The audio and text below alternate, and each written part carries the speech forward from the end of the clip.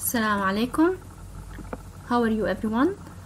In this video I will show you how to convert a 2D CAD drawing or CAD pattern into a 3D wall cut in Revit.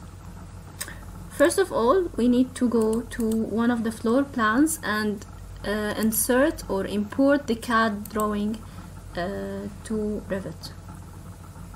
Okay, I will look for my pattern.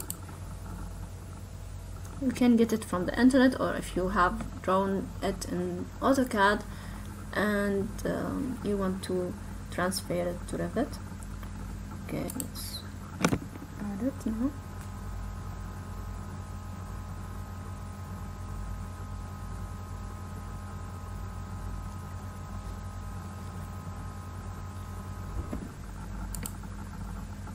So now this is our pattern, but it's a little bit big, so let's explode it first.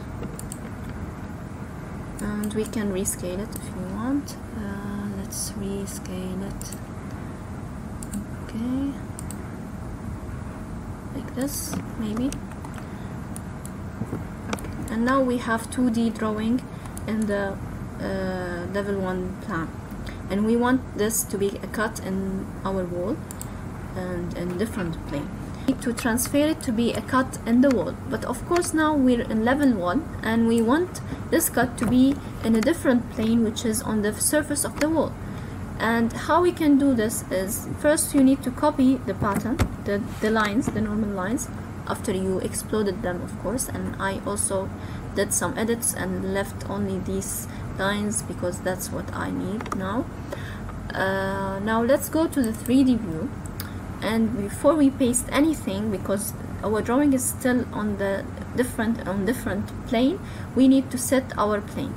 We need, because it's originally on the level 1, we need to pick another plane. Just click on pick a plane and select the surface of the wall. Now the plane is different, it's changed now, and we can paste our drawing. Let's Ctrl V. And as you can see,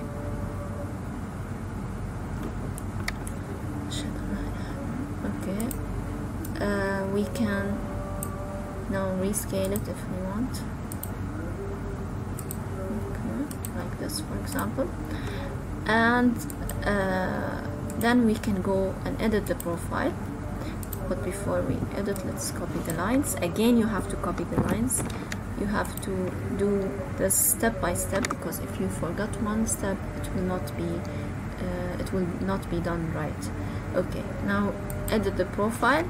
You can use the pick lines and pick the lines, but it will take a lot of time. So the easier way is as I showed you. Now just paste, and you can select the front area, tick, and the cut is created. Of course, these are only lines, we can remove them. And as you can see, the cut now is created. Let's open the shadows. Now we have a pattern cut into our wall. That's what you need to know for this method. Of course, I think there are a lot of methods. I personally use this method if I want to create a cut. If you have any questions, please feel free to leave it in the comments. Thank you.